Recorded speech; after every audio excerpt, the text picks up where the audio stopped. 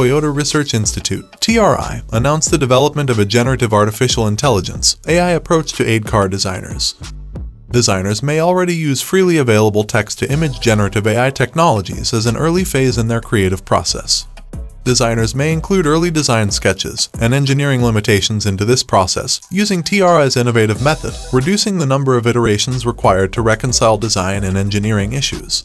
2 articles published by TRI researchers describe how the method includes exact engineering limitations into the design process. Article links in the video description. Drag and chassis parameters, like as ride height and cabin size, may now be implicitly integrated into the generative AI process. The researchers use techniques from optimization theory, which is widely utilized in computer-aided engineering to text-to-image-based generative AI.